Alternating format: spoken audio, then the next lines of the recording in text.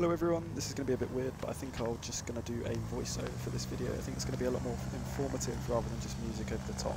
So I'm basically going to just talk about what's going on, what I was doing, anything I was doing correctly, anything I was doing wrong, any mistakes I made, and what should be done, basically on the lesson brief.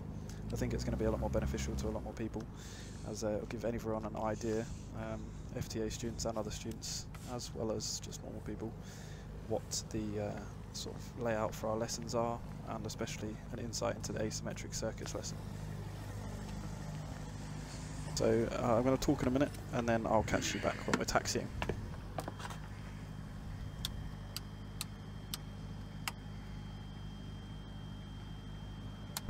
Right guys, walk around's done. I'm just going to head in now, brief with Tom. We've got asymmetric circuits today, and this is the last flight I've got before I do my CPL mocks, so yeah, hopefully it goes well.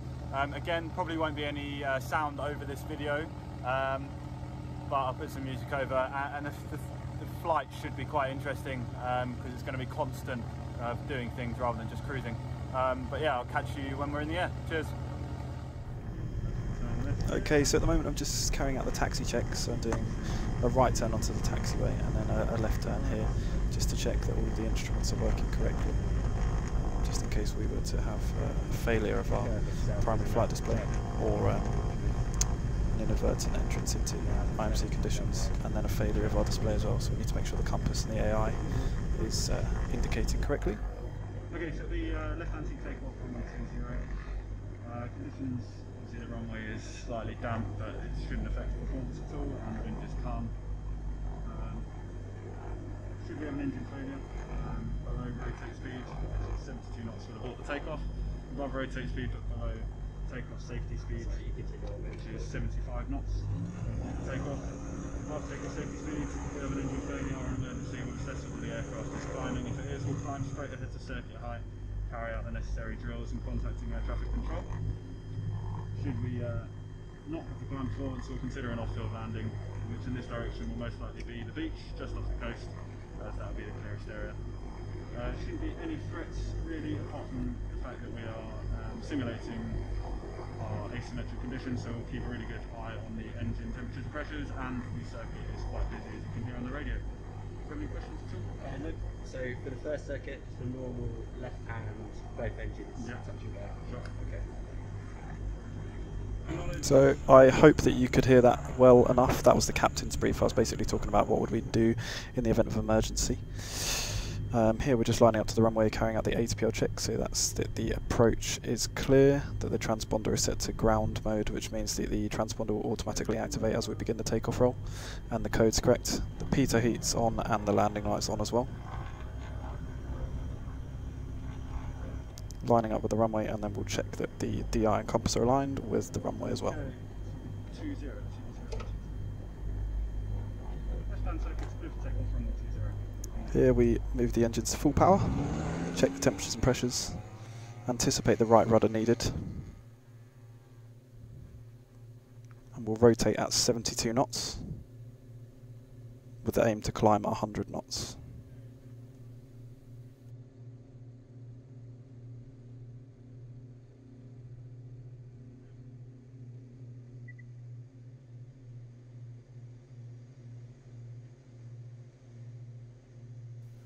Once we have insufficient runway and a positive rate of climb, we'll move the landing gear to the up position, which you can see I did there, and the lights have gone out that I just checked. 300 feet we'll complete our G-FELS check, so that's that the gear is up and fixed. The flaps are up, engine T's and P's are in the green.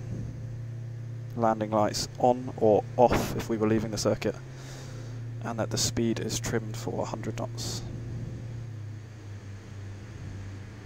Climb straight ahead to 600 feet of the circuit at Shoreham, just because of the helicopter circuit below, and we'll make a left turn 90 degrees to the runway onto our crosswind before we turn downwind. So here we are on the downwind leg. I've sped up the footage a little bit just because otherwise it's going to drag. The video is going to be long enough as it is, just because there was quite a few approaches. What we'll do is, this one was a normal circuit, so we'll complete our downwind checks when we're sort of in line with the threshold. For that we use the sort of acronym BUMFLITCH, which is brakes are off, undercarriage down and fixed, which you can see I've done, and we've got 3 greens. In the Piper it was mixtures, masters, mags, but in this we just checked that the engine masters are on, any circuit breakers. Fuel is on and sufficient. Landing lights on, which it already is as we're in the circuit. Instruments are in the green, so the T's and P's are in the green. And then that the canopy and harnesses are secure. This aircraft cruises in the circuit about 120 knots, so we were catching up to the Cessna that was doing about 85 in front of us, which is why we had to make this orbit at the end of downwind, just for some spacing. Rolling out now. So we'll cruise with both engines in the circuit about 55% power, 55% load. And then as we turn onto base, apologies, once we put the gear down, we'll increase that power. And then as we turn onto base, hold the attitude, reduce the power down to about 20% load, introduce the first stage of flaps, and then descend on base at 100 knots. Aiming to turn final at 600 to 700 feet. Which should take us onto the Pappies.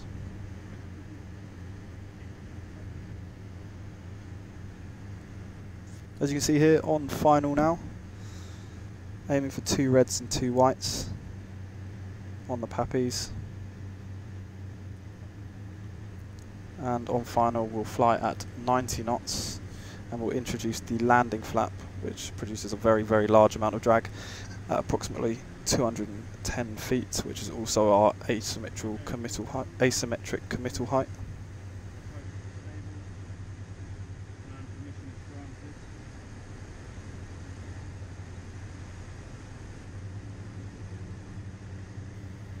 So there we go, landing flaps in. Aim to cross the threshold and land at about 76 knots. Reducing the throttles to idle and into the flare.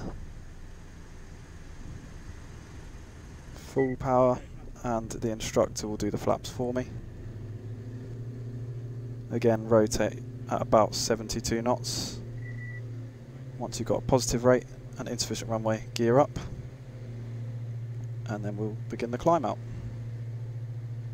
Now this is where we did the instructor, my instructor Tom, introduced the first simulated engine failure. So we do that at not below 300 feet. So once I've completed the G-FELS checks, so gear, flaps, engine, landing light and speed, you can see he's got his chart ready there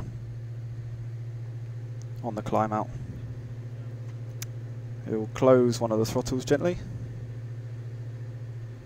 As you'll see, the aircraft will swing with the yaw, and there, as one of the throttles is reduced below 20% load, the gear is not down, so the aircraft automatically produces a gear warning sound, which is that beeping you can hear.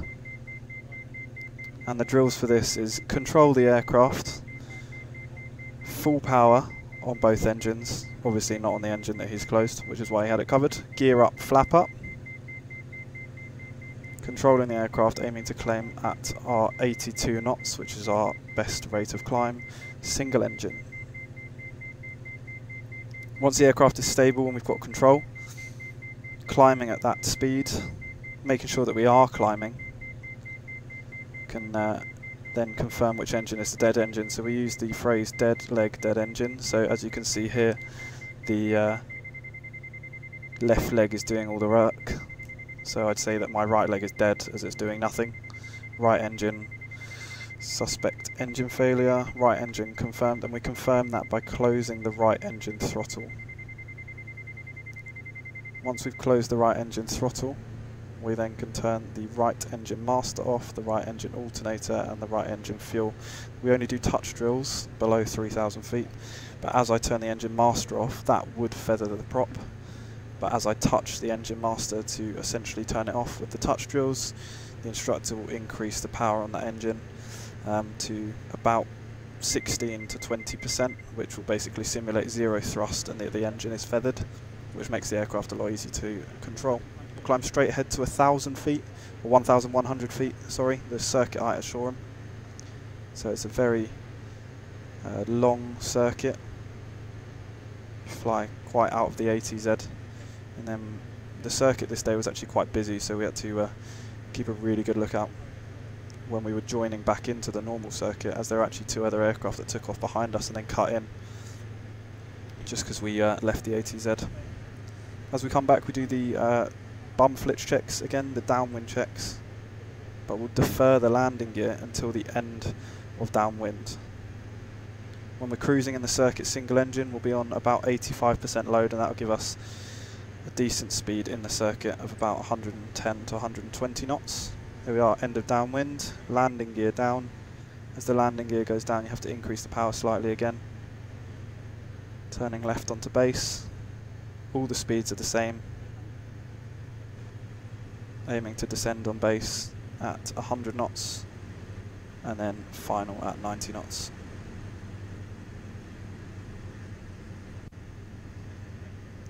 Now this is where we really have to take in consideration our asymmetric committal height as well.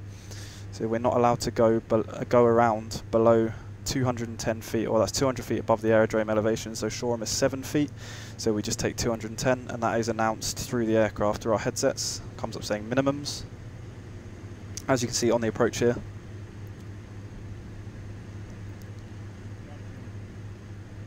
And if we were to go around for some reason, or there was an obstruction on the runway, so a deer ran out in front of us, or an aircraft pulled out onto the runway when we were below this height, we are committed to land, because there would not be the performance to climb away on a single engine. So we'd have to aim for a sort of the centre of the airfield or something like that, but you are committed to land.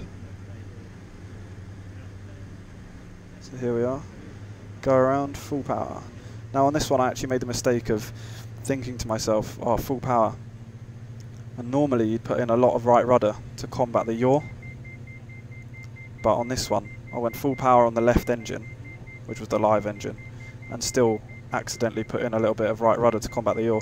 Obviously the left engine is producing a massive amount of right yaw anyway, so that's why it swung quite a lot, but I quickly realised that and corrected. On the go around, immediately gear up, flap up, climbing at 82 knots. Again, straight ahead to circuit height, 1,100 feet, and then we do the same again. Keeping a really good lookout for traffic. Lockdown has been lifted on general aviation now as well, so the circuit was extremely busy, as this was the one of the first fair weather days that we'd had recently, so the circuit was extremely busy.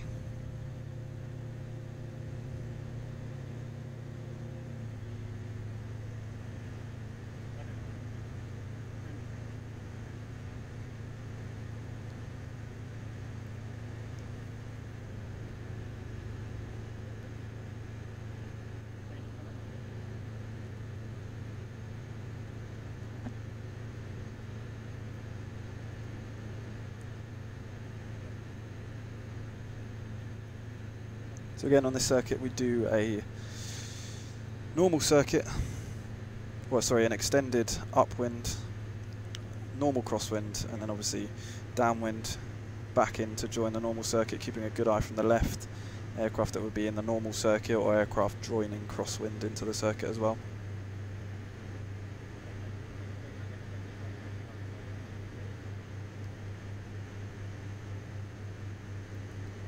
Downwind checks. Again, landing gear deferred, checking the fuel there, making sure it's sufficient.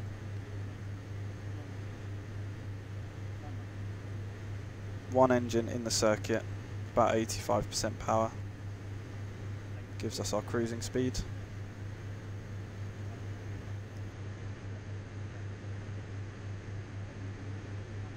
Landing gear down,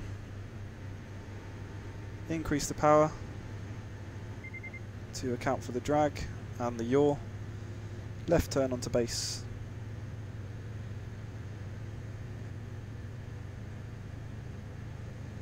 Reducing the power again, introducing the first stage of flaps and descending at 100 knots. Again, same as before, aiming to turn onto final at between 600 and 700 feet and then adjust with the pappies. what I found with this aircraft is you really have to anticipate that turn and turn a lot earlier than they would in a smaller aircraft such as the Piper. It's got a much larger turning radius, and with the single engine as well, especially on the live engine being on the inside in the direction of turn, it's trying to resist that turn, so it takes a lot longer to get around. As you can see on a few of these, I slightly overshot the runway and had to correct on the way down.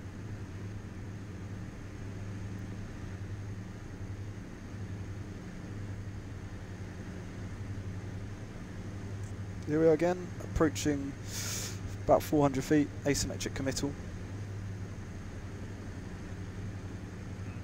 So you go around. Full power on the live engine. Against the yaw, much better that time. I didn't put the wrong rudder in. Gear up, flap up. As you can hear the gear warning horn there because one of the throttles is just below 20% and also the landing gear is up. Climbing out, same as before. Keeping an eye on the traffic.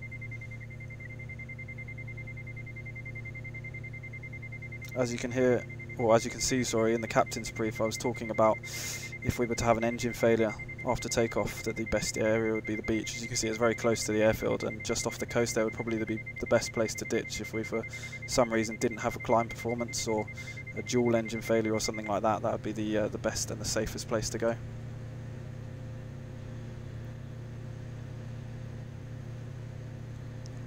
I also had to be prompted on a few of these circuits by Tom when once I'd done the asymmetric checks, so engine failure for example, so that was on the first one, and I believe this next circuit is a touch and go, is once you've done the checks and you've secured the aircraft, you've completed all of your checks, shut down or simulated shutting down the engine, got yourself ready, you have to ask, do we have a fire?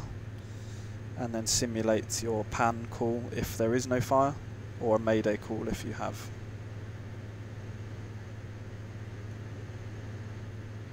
Again, sped up the footage here just to make it a little bit quicker.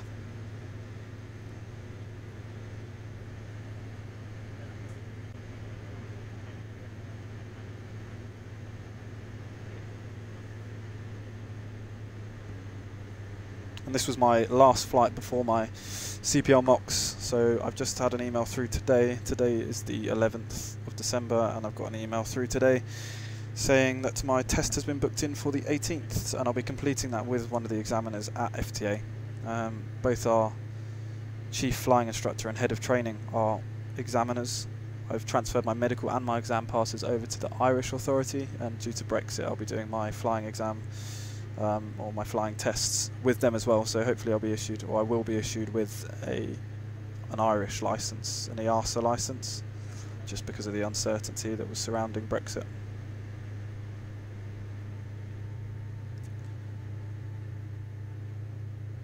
Okay, end of downwind here, gear down, again turning in, descending at 100 knots.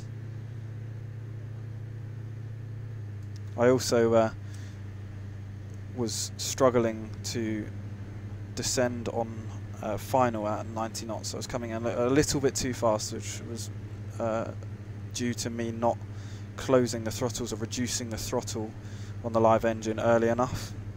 Once I was on the glide slope on the Pappies, I was just following it down but not reducing that power enough, which meant the speed was increasing. But that's something that I definitely learned from this lesson and will make sure I do in the future. Okay, here we are, finals again for runway 20 on the approach. Just passing through 500 feet. Trying to keep that 90 knots. Okay, confirming that we've got 3 greens, centralising the rudder trim as well because we don't want that off when we're doing a touch and go.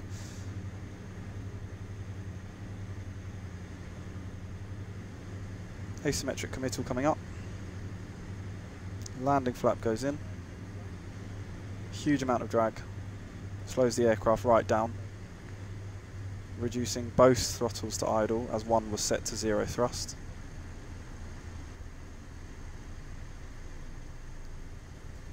Touch and go. Instructor does the flaps. Full power. Combat the yaw. That's full power on both engines because we'd never do a touch and go with single engine. And on this takeoff, again, once we're above 300 feet, Tom will simulate a engine failure on one of the engines. G-fails checks, gears up, flaps up.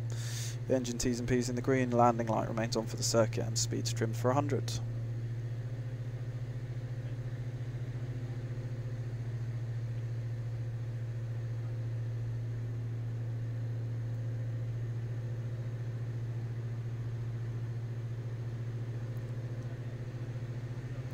So then Tom's now closing the throttle on one of the engines. You'll hear the gear warning horn. So I then simulate full power, gear up, flap up, control the aircraft, get it climbing at 82 knots.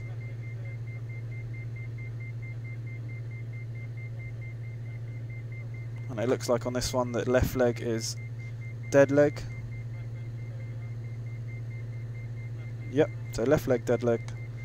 Close the left throttle to confirm that it's the left engine that's dead. Left engine confirmed, left engine master, left engine confirmed, left alternator, left engine confirmed, left fuel off. Do we have a fire? And then climb straight ahead to circuit height and trim while simulating a pan call.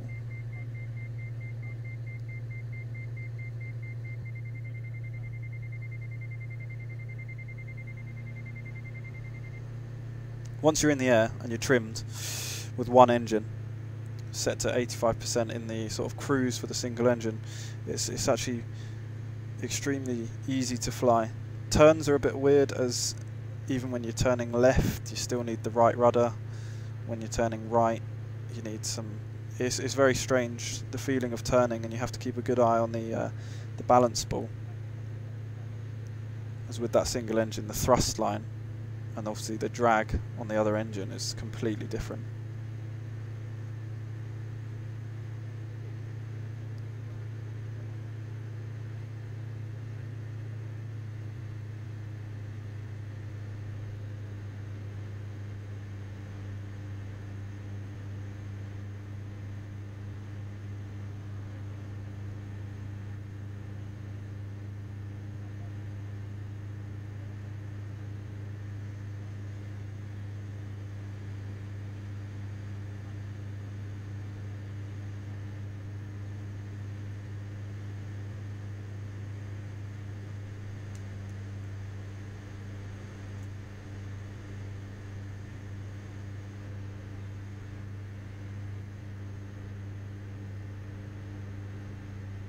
So we've got the radio call, downwind checks.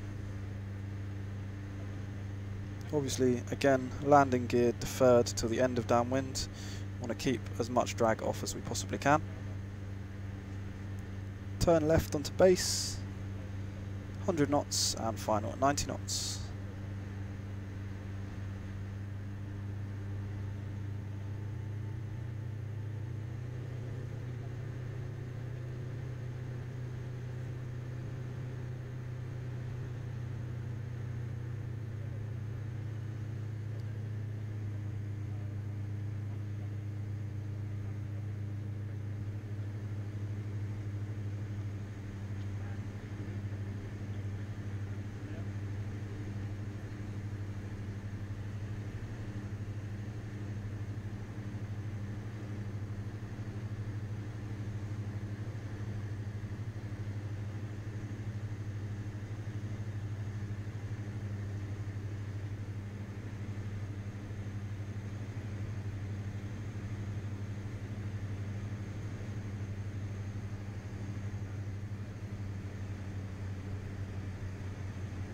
On most of these I was within sort of 5 knots of the approach speed.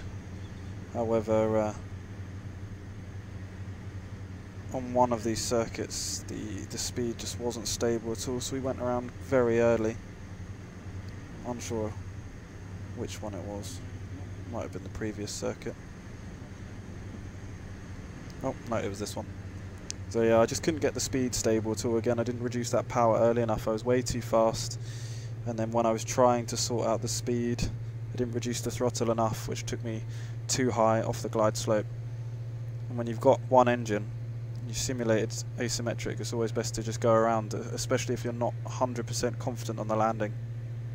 So we went around very early on that one.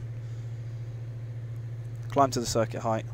And I believe we did an early left turn on this one as well as we hit circuit height very quickly, and there was also another twin approaching from the west off to the right there.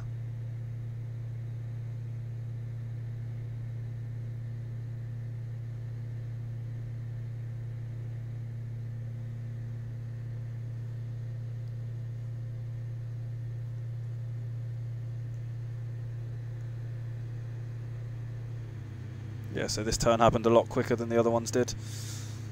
This was more of a normal circuit, especially because we went around at about sort of 400-500 feet. We had that extra height and speed that just took us back up to circuit height a lot quicker.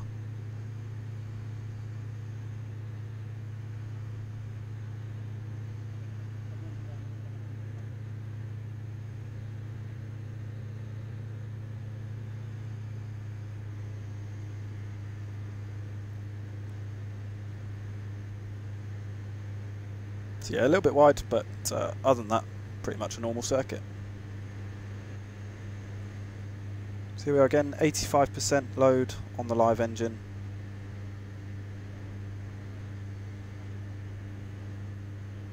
About 110 knots in the circuit.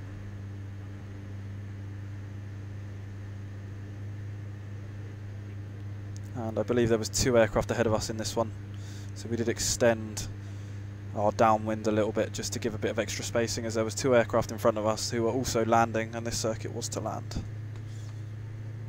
Landing gear down. Make sure we're checking the speed before we operate either the flaps or the landing gear.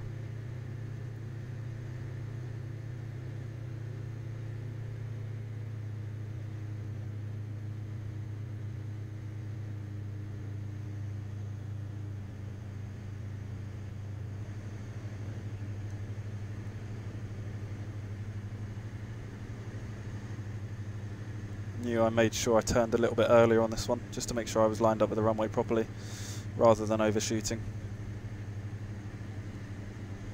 So that was a bit of a slower turn. I started a little bit earlier, just to make sure I came onto the centre line rather than having to correct. Do our grap checks, so gear down and fixed, check 3 greens, runway is clear, and rudder trim is central. Approach is stable, so we've got 2 whites, 2 reds, and on the correct speed, and permission for landing is granted. If anything was not on that checklist completed below or at 210 feet, again we'd have to go around. So approaching asymmetric committal, committed, landing, landing flap in.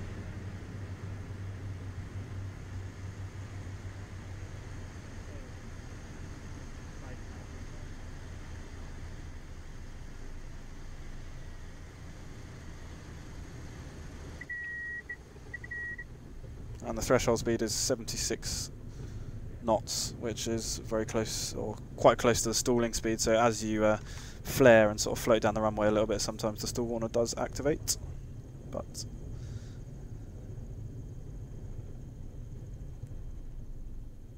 and that was another thing I found with this aircraft. It's quite heavy, so the inertia carried forward. You need quite a lot of braking, or you need to start braking a lot earlier than the Piper and the PA28, where you could brake relatively late and sort of keep essentially driving it down the runway and then brake later. On this you have to gently squeeze on the brakes straight away. I hope this has helped.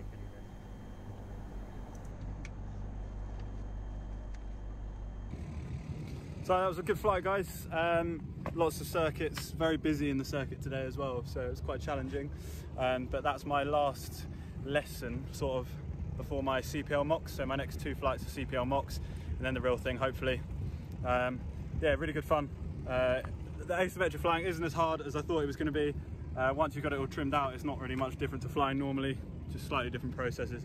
But yeah, thanks for watching. If you like the video, drop it a like below, subscribe to the channel, and then I'll film the mocks as well, and then there'll be a lot more footage to come for the IR, because I've still got the same amount of flying as I've already done, so like 90 hours just for the IR. So hopefully I'll get those all recorded and put up as well.